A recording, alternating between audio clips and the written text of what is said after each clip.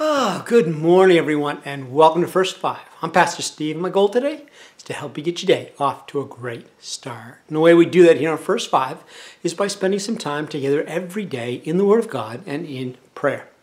And so this morning, I read a chapter of Scripture, and I'm going to invite you to come alongside me and read that as well. And we have been working our way through the book of Romans, and today we come to Romans chapter 11.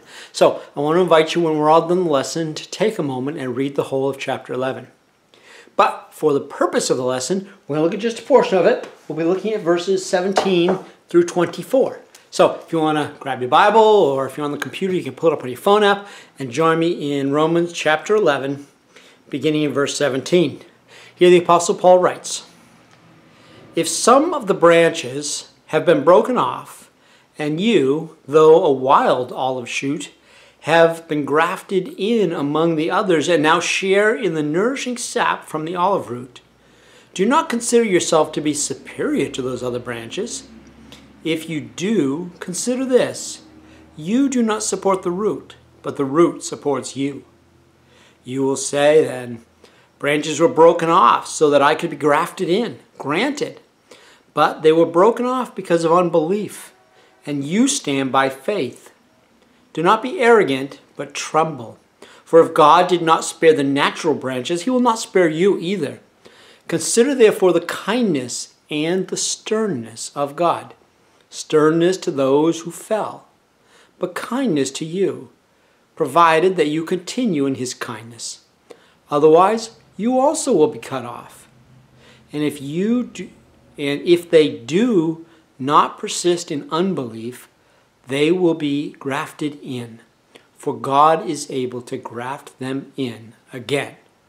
After all, if you were cut out of an olive tree that is wild by nature, and contrary to nature were grafted into a cultivated olive tree, how much more readily will the natural branches be grafted into their own olive tree?" Wow. That was kind of a mouthful. Sorry, I stumbled over that for a minute there. But anyways, here in this chapter, in chapter 11, Paul continues his conversation regarding his own people, the Israelites. We've been talking about that over the last few days. He has expressed his concern over these past couple of chapters about how they have rejected Christ and are missing out on the gift of God, on the faith that comes through Jesus alone. Then he begins to talk about how their rejection has led to the offering of Christ to the Gentile world. Now, to illustrate this, he uses the analogy of an olive tree and grafting. Now, I don't know if you're familiar with the process of grafting. If you've done a little bit of horticulture, gardening, that kind of thing, you might be. It is somewhat of a common practice in fruit trees, grapevines, and olive vines.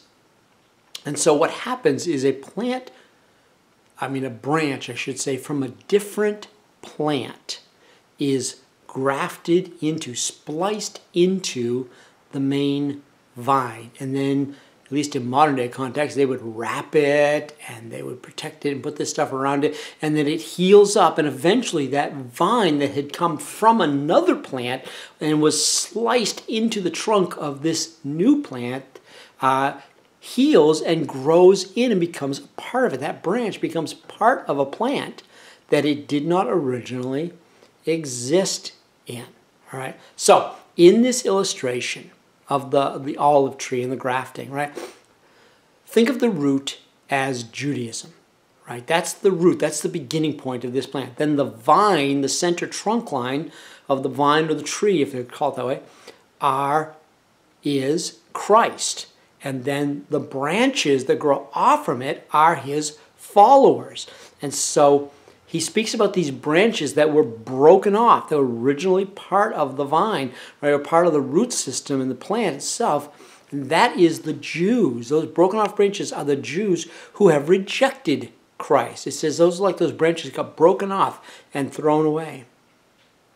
Then the ingrafted branches are the Gentiles who originally were not part of that faith system, not part of that belief system, right? But they have now come to Christ, and they have learned from Paul about Jesus and become a part of the plan.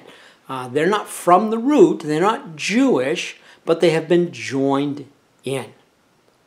So, many Israelites have been broken off, separated, if you will, from the vine. And Gentiles have been grafted in, welcomed in. But then in verse 23, he says something extremely important. This is the verse I actually stumbled over. Let me read it to you again. I'll try to get it right.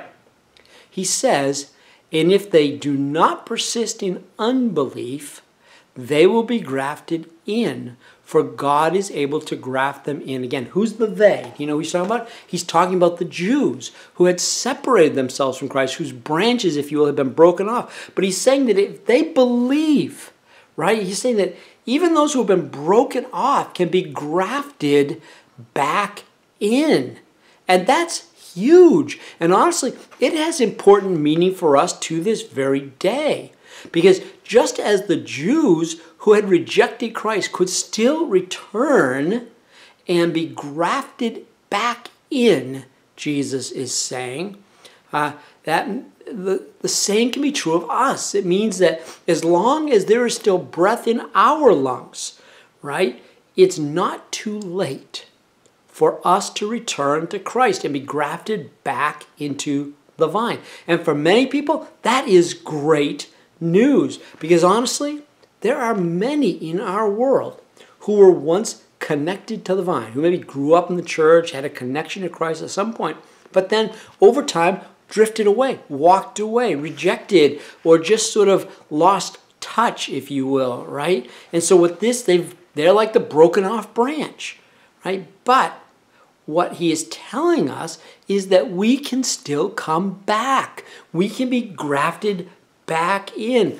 like the prodigal son, right? God waits for us, and he welcomes us with open arms when we return. So, if you once walked with Christ, but have fallen away, have not been as engaged in your faith, have not been as connected as you once were, it is not too late for you to come home. The Father is waiting. He welcomes you.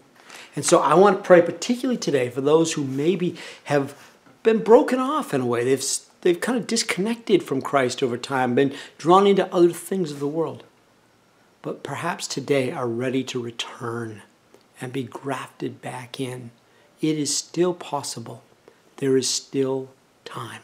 Would you please join me in prayer? Lord, I thank you for those who are listening today, who maybe at some point have kind of drifted away from Christ, have sort of broken their branch off, if you will. And I invite them to pray with me right now. Lord, I return to you. I open my heart to you. I come back to you right now. Lord, I know I've wandered. I know I've strayed from the faith. I know I've gotten distracted by worldly things. But today, I want to reconnect. Today, I want to recommit myself to my walk with you. Today, I want to be that engrafted branch that is joined back to the vine and receives new life. Lord, I offer you my heart today, and I renew with you my faith. In Jesus' name, amen. All right, everyone. Have a wonderful day, and I will talk to you tomorrow. God bless.